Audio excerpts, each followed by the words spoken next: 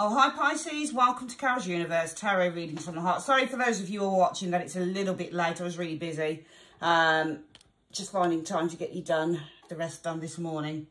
So, for the reading, guys, we are going to use the Cosmic Cycles for June 2021.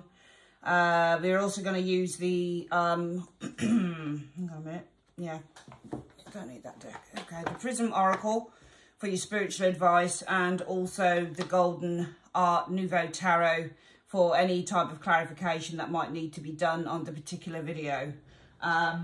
Just bear with me one moment, guys. My hands get really dry just by putting cream on them, and it can look awful on screen, so just bear with me one moment while I just put a little bit of cream on my hands to get them looking nice and soft. Okay, there we go, that's better. It's not nice when your hands look crusty, man. Okay, here we go. Let's get on with the reading then. So we're going to just have a look at what you need to focus on for the month of June, the situation around it in 5 cards, and then the advice in 2 cards at the bottom. So let's have a look. Just make sure that my hands are properly, don't want to leave any smears on my cards. Okay. There we go. So, Universe Spirit, what is it that Pisces needs to focus on for June 2021?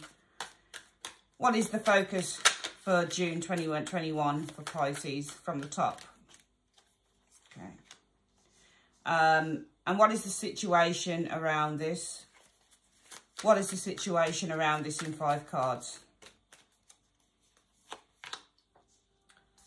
1, 2, 3, 4, 5. And what is the advice in 2 cards that you have for Pisces on this situation? Okay.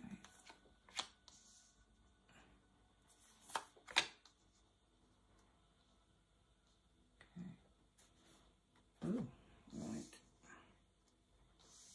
There we go.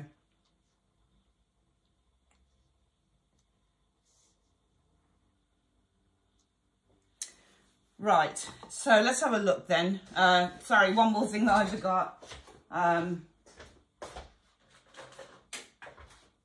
Yeah, my pointer pen, as I always use. Okay, let's have a look. What should you be focusing on for the month of June then, Pisces? The King of Cups.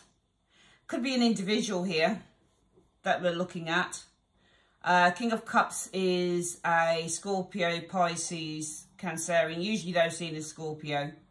This is someone, it's a tricky one in a way with the King of Cups, because sometimes he can be explained as somebody who can be a bit of a emotional manipulator. Sometimes he can be explained as somebody who, I find that he's more emotionally manipulative though when he's reversed. I think in the upright, keeping to tradition, he's usually quite a sweet, loving, empathic, understanding type. Yeah, he's prone to moods a little bit because he often suppresses his feelings. He's very emotionally intellectual, very emotionally giving. He's all about the emotion.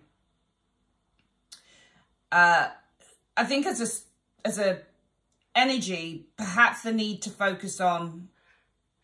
focus on your emotions this month, how you're feeling. Perhaps how you're expressing those feelings, or the need to express feelings. Let's see what's happening. But this might be a person here, or it could be you, because it is a water sign. What are you experiencing underneath this? Right, so there's a bit of stress happening here. 10 of Wands. 10 of Wands can be very stressful. We're carrying burdens with the 10 of Wands showing up here. Let's look at the next one. The Knight of Wands. So we're trying to move away from that, I think, with the Knight of Wands. Some of you guys may be trying to literally move, and there's a burden around that because the Knight of Wands is, after all, the moving card. But what I'm also seeing with the Knight of Wands is, because I read visually too, we're overcoming a hurdle. Can you see there? The Knight is jumping over a hurdle. I can't remember what this particular thing is in the Olympics. The pole jumper, I can't remember what it was. But we're trying to, I think there's a bit of stress here, trying to move away from stress, trying to overcome stress, trying to overcome a hurdle. Bit of stress, trying to overcome hurdles. Feels like there's something regarding a move here. So maybe some of you guys are feeling really stressed out. Some of you may be literally feeling stressed out about a move. Perhaps you're moving home. And you know what? When I look at this actual line of pictures, what it reminds me of is somebody who is building a home with the Ten of Wands. Looks like there's a lot of work involved here as well, because the Ten of Wands represents hard work. You can see she's carrying all of these kind of planks of wood. So there's obviously some form of building activity going on. So some of you Pisces may literally be finding, you know, going through a lot of hard work. You're finding it quite stressful. You're going through some form of a move. Perhaps it's more than likely it would be a property move, I would say, for some of you guys. And for some of you guys, it's literally trying to, you know, you're dealing with some stress. You're trying to move, trying to shake that stress off, overcoming hurdles, trying to take control with the Chariot energy, trying to get things into some form of alignment. Maybe you're being pulled in two directions, or you've just got a lot of stuff going on. When I look at the cards, it looks very, very busy to me. The energy is so busy. The Empress. So the Empress is a nurturing, motherly card. Could be an individual here. It could literally be trying to create something or trying to nurture something, or perhaps this is taking care of the kids, because both cards together, the Chariot and the Empress, they represent maternal energy, because the Chariot rules a house of home and family, and the Empress is a mother. So perhaps there is a sense of having lots of responsibilities in these cards, lots of stress, trying to move away from stress, or maybe there's something to do with a home move here. Got a lot of responsibility perhaps with children for some of you guys showing up here. You may have a lot of responsibility with children as well for some of you guys. The Five of Wands is a card about children fighting as well. So some of you guys may literally, with that Empress and the Five of Wands and the Chariot, be trying to bring things back into control. You know what this feels like? It feels like a lot of responsibility is on. Sorry about the shaky table. I've got my iPad on a suspension thing. Feels like a lot of responsibility some of you guys have got here. I won't lie, it does. Feels like an awful lot of responsibility. And some of you guys have got children. You've got minors perhaps, with the Five of Wands being fighting children. And I think, you know what, the focus is with the King of Cups, it's staying calm. Because that's also an energy of the King of Cups. It's just because he's emotionally controlled. So he's just keeping everything in control. So I think the focus for the month is keeping your emotions in control. Keeping your emotions intact. Let's just use the word keeping calm, Pisces. I think it's a month for keeping calm. Because I just see so many things going on here. Some of you guys are literally moving home. You're literally moving boxes and all sorts of things out of the home. It's really stressful showing up here. We can see the move happening here and here with the Knight of Wands and the Chariot. We can see the heavy lifting going on with the Ten of Wands. And we can see while all of that's going on, some of you guys have got to take care of children, fighting children, warring children. All of that type of thing. Some of you guys also, it may be with the Ten of Wands, just feeling stressed out, trying to overcome hurdles. With the Chariot, you're faced perhaps with a couple of decisions, or you're being pulled in different directions, trying to bring things in together. Perhaps some of you guys, your creativity is feeling a little bit blocked at the moment because of all of this stuff going on. So I just feel that this is a month for just trying to remain calm with the King of Cups. I don't necessarily think that this is a person that you focus on. It may be for some of you guys.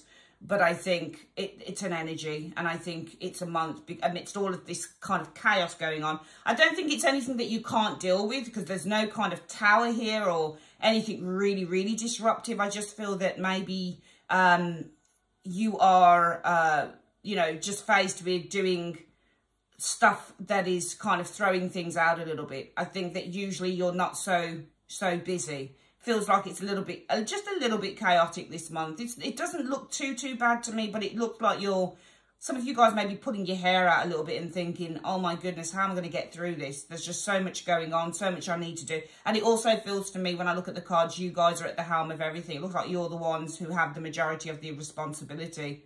for this. So just try and keep calm, I say, with the King of Cups. Have a cup of tea.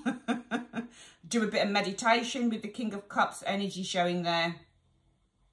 Take breaks when you can. Relax when you can with the King of Cups energy showing there.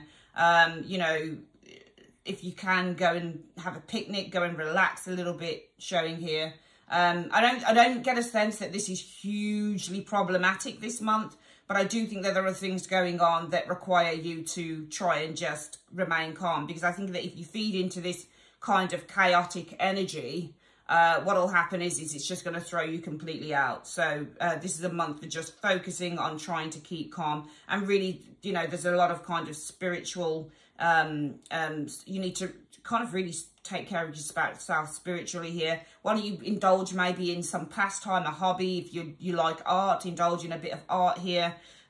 King of Cups is artistic, creative. Why don't you indulge in a little bit of creativity if you can? Some of you guys might literally be feeling that your creativity is being blocked here because you've got all of this stuff going on. But allow yourself to have a little bit of time where you can just kind of do some of the things that you like to do as well. Let's have a look at what the advice is.